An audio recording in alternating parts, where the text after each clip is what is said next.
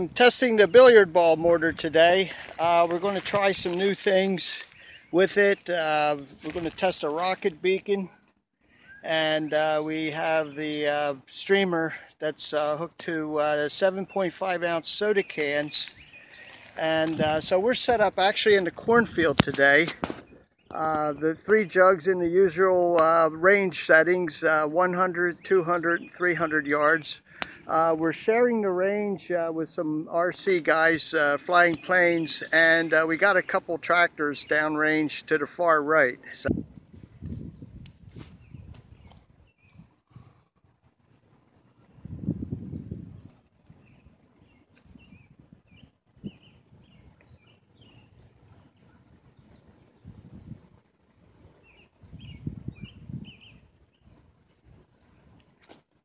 So on the projectile, what I did was I took a long 1/4-inch bolt and I double nutted it to the bottom of the can, and then I just welded a nut, 3/8 nut to the end of the bolt, which actually an eye bolt would work too, and filled it with cement.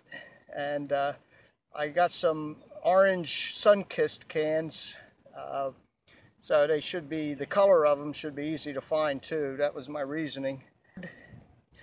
And there's the rocket beacon. These come from Pratt Hobbies, and they're relatively inexpensive, and they take a battery, but it's got a little beeping light and a battery. They last probably 20 hours like this.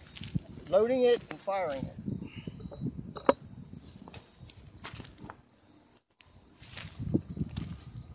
Get ready to fire!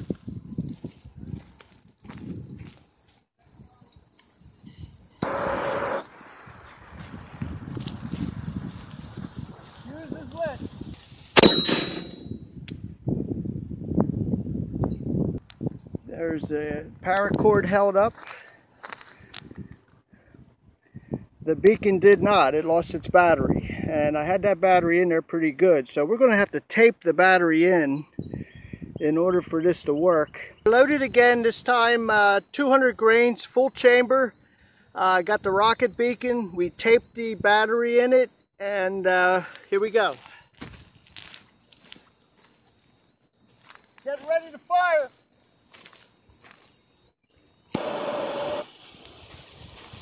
Fuse is lit.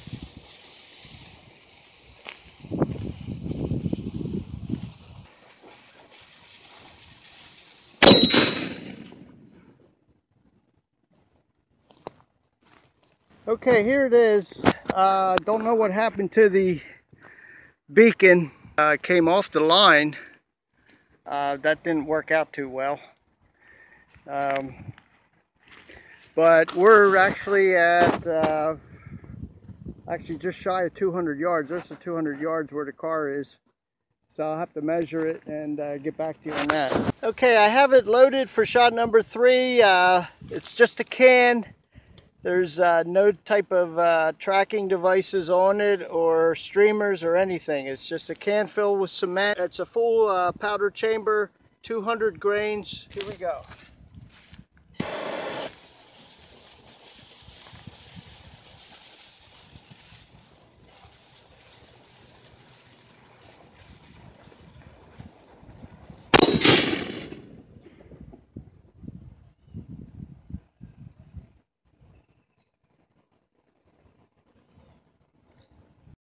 Okay, now this can really flew, this shot number 3. It's out here somewhere. I'm looking for it. It went beyond 200 yards, flew straight. So as soon as I find it, I'll get back to you. It's actually beyond 200 yards. There's the 200 back there. So I'll measure it. It actually broke the can right in 2. So, and it landed out here in the grass. This part of it, I did see another section that I thought landed in the field out here, but that's probably part of the reason why I can't find it. So I'm going to measure it, see where it landed. Okay, the last shot was 93 feet past 200 yards. That was 231 yards, and it blew the can apart. So I'm going to try a steel can. This is tomato paste can. I cemented just a flat piece of steel in it and bent it into a loop, and we got a short streamer on it here. So to give you a better look at it there. So this has more windage, where when it fits in the bore it's a little loose, but we'll try it anyway. Usually I would tape a can. I would tape a can like that. As you can see, it's a little sloppy, but we'll try that out.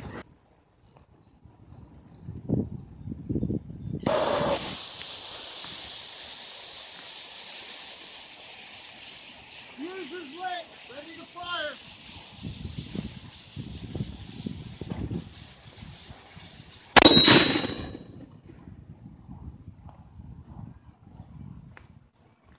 I wasn't expecting this to land this far with the streamer on it and the smaller can, but there's 200, and here it is.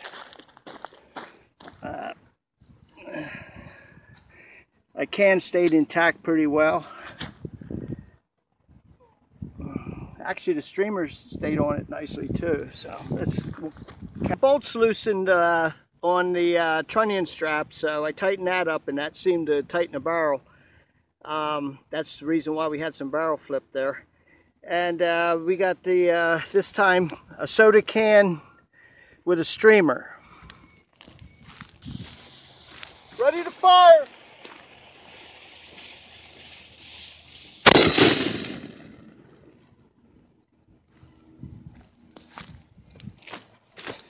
So this held up pretty good with the short. I had the short streamer, short paracord. The can took a little beating. It's got some dimples in it. But there's 200 back there, so we'll measure it. I put the wheel out here. There's our tractors over there, 300 yard. Okay, that one was 119 feet past 200 yards.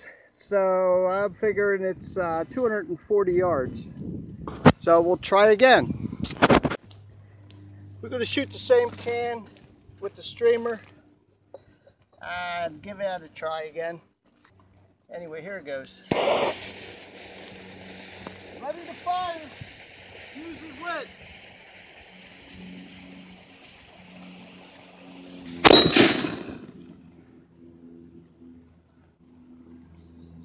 Not quite 200 yards, blew the can apart pretty good, and there's the 200 jug. So it's short, I'd say probably about 25 feet or so.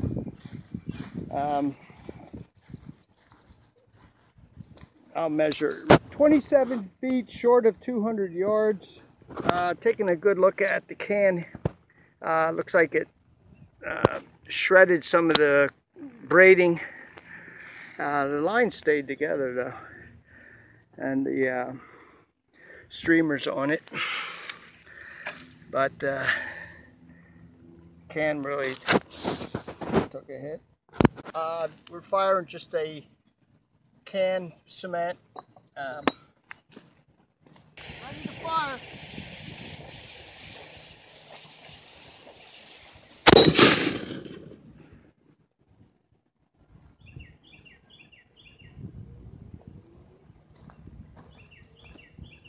I didn't see that one. I don't know where it went, so we'll go down range and see if we can find it. I saw stuff coming out of the muzzle when it went off, and it's actually pieces of the soda can. So it blew that thing apart. Here's 3 chunks right here.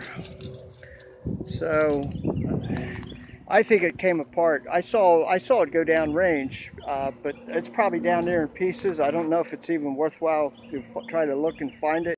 Follow-up video on today's firing session.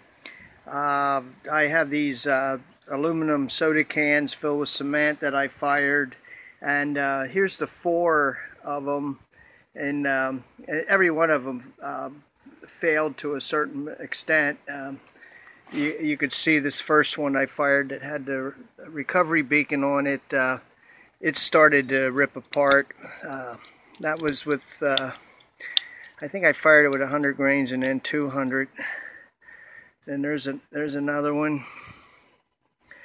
That's the one that came in half, and there's the one that completely disintegrated, what's left of it. And when I look at the cement in here, it's sort of like powder, which tells me that maybe it's the wrong kind of cement I used. I used a quick dry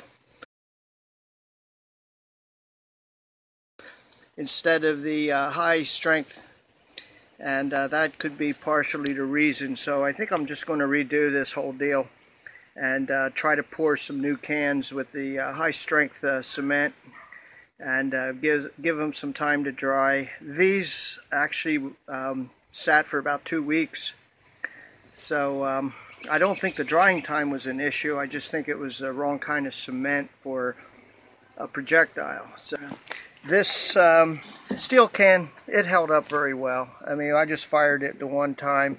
It had more windage, so next time I shoot that, I'll try it with a wrap of duct tape. It doesn't need much to tighten it up in the bore, just a little bit.